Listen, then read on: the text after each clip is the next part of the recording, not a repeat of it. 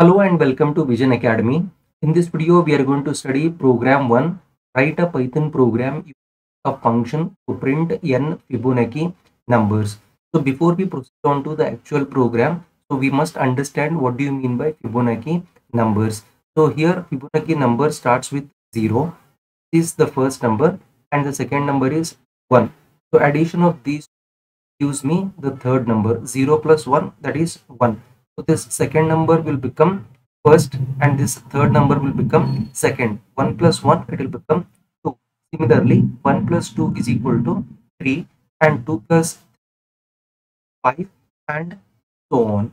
Now let's begin with the actual code in Python. Using def keyword, we are going to define a user defined function called Fibo, and inside the round bracket I'm going to pass n as argument and put colon. So after the indentation space, here I'm going to declare and initialize a variable called first is equal to 0, as in sequence the first number is 0.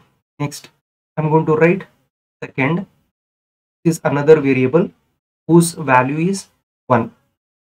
Now I'm going to use iterative statement for I in range of n and put colon.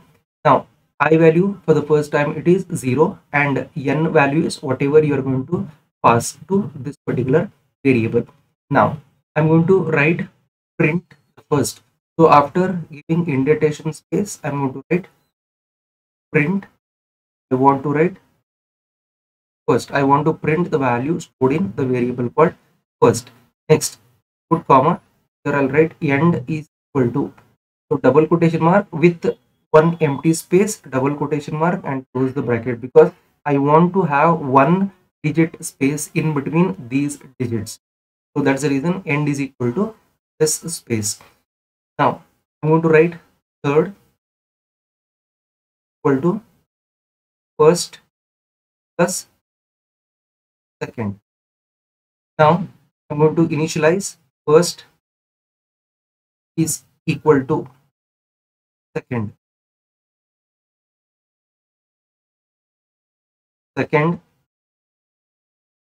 equal to third. So here user defined function is over.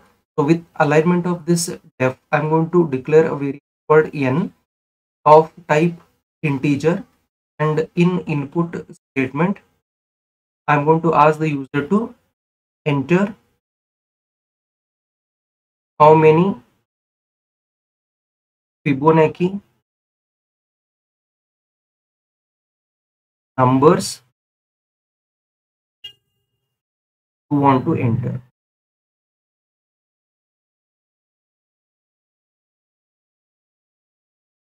End the double quotation mark and close brackets. Now it's time to call this particular function by its name. I'm going to write here Fibo and inside of the bracket n. So this variable I'm going to pass as an argument. Now once we try to execute this program, here I'll write output. It will ask the user to enter how many Fibonacci numbers you want to enter. For example, I'm going to enter 5. Now n is equated with value 5. So n is holding value 5. After this statement, we have got a function call. Control directly jumps to the function definition. It is going to set first is equal to 0, second is equal to 1 for I in range of n. Now n value is 5.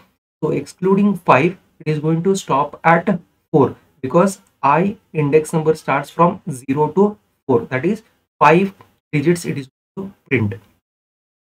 Now for the first time I value is 0, which is less than 4. So hence these 4 statements will get executed. So it is going to print first. So for the first time, first is what? First is 0. Next you can observe second. Second is 1. So it is printing right now first. So with empty space, we are going to calculate the next remaining 3 statements. So third is equal to first plus second. You can observe that this one is third. By adding first plus second, we got third.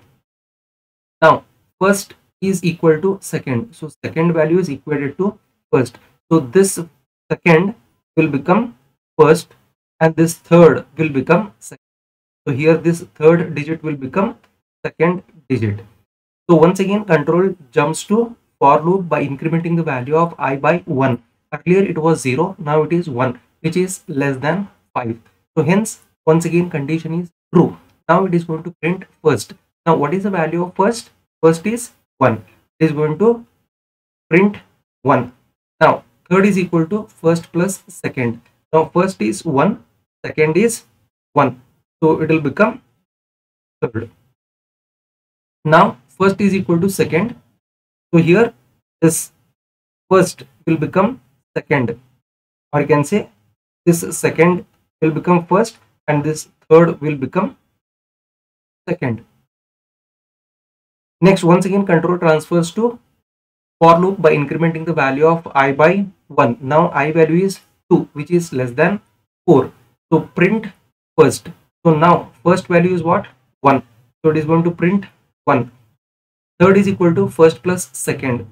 So here we are going to add first and second. 1 plus 2, it will become 3. So this is the third. Now first is equated to value second. So here this second will become first and this third will become second. So here this third will become second digit. Once again control transfers to for loop by incrementing the value of I by 1. Now I value is 3, which is less than 4. Once again it is going to print the first. So what is the value of first? That is 2. So here it is going to print 2. Now third is equal to first plus second. You can observe that. So first plus second, that is 2 plus 3 is what? 5. So this 5 will become third now. So first is equal to second. So here this second will become the first and this third will become second. So this third will become second. So once again control transfers to for loop by incrementing the value of I by 1. Now I value is 4. So which is equal to n, that is 4 only. So once again the condition is true. It is going to print first. Now first value is what? It is 3. So here it is printing value 3. Next third is equal to first plus second. You can observe that first plus second, 3 plus 5, it will become 8. Now first is equal to second and second is equal to third. So this second will become first and the next digit will become second. Once again control transfers to for loop by incrementing the value of I by 1. Now I value is 5, which is less than 4. Hence condition is false. Once the condition is false, the control comes out of this iterative statement and then it is going to terminate the program by printing the output 0, 1, 1, 2, 3. So you can observe that there are first 5 digits of Fibonacci numbers are printed. Now let us execute this program and check out the output. For that I will take you to VS Code.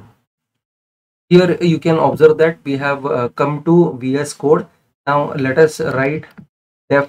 Here I am going to write Fibo and inside the round bracket I am going to pass argument n and colon and press enter. From this point onwards I am going to fast forward this part of the video so that we can save our time.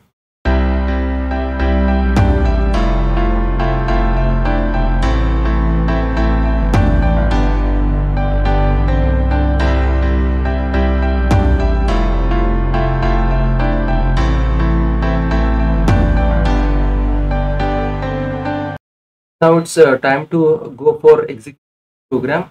Let us save this file by pressing Ctrl S first and then click on run, click on start debugging and click on Python file, debug the currently active Python file.